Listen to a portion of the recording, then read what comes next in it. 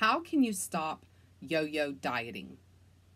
Well, if you've ever asked yourself that question or just been struggling with that, stick around because that's what we're going to be talking about today on this episode of Live Free TV. If we haven't met before, I'm Emilie Quisenberry, and I am a holistic weight loss and wellness coach, and I specialize in helping women, specifically women in their 40s and 50s, learn how to get strong, get fit, and get healthy for good.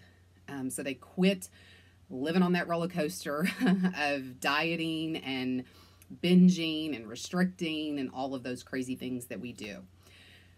So today, before we get started, I want to make sure that you have picked up my free guide to flexible dieting.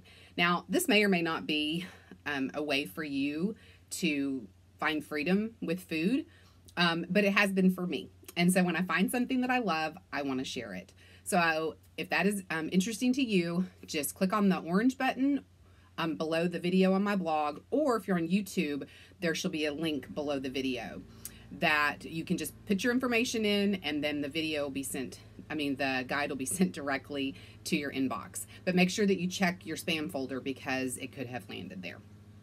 Okay, so let's get on with today. How can you stop yo-yo dieting? Well, it's pretty simple. I didn't say easy, but it is simple. And it really comes down to one word, and that is decide. We have to make a decision.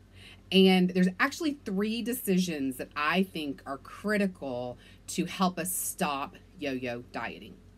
The first decision is to stop having definitions around food that there is a right way to eat or a wrong way to eat, or that there are good foods or bad foods. Decide it today. The second decision that you want to make is to decide that you're going to explore to find the best way for you to eat for the rest of your life. Long term, something that is sustainable. And I'm going to just tell you, most likely that is not going to be by eliminating an entire type of food.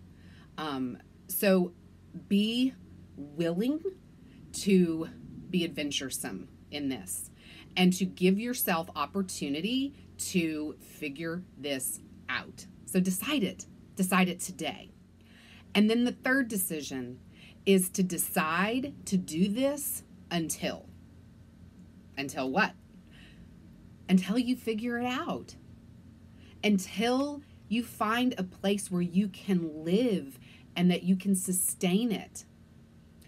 Until you feel good about your body, the way you eat, your size.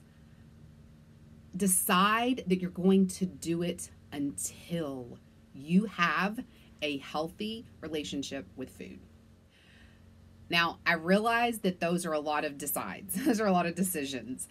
But I'm going to tell you that when you make that decision in your head and you draw that line in the sand and you say, today, I'm going to stop deciding, I'm going to stop saying things are good or bad or right or wrong.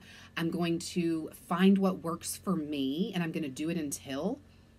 There is freedom even in that. And that can really loosen that yoke of deciding to go on a deprivation diet and restrict, all the things that I described in the very first part of the post.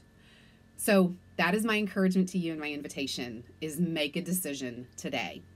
And I am here to support you and help you in any way that I can. So I want you to pick up the free guide to flexible dieting by clicking on the orange button below the video on the blog or in the link below the video on YouTube. And I look forward to seeing you in the next video. Be blessed.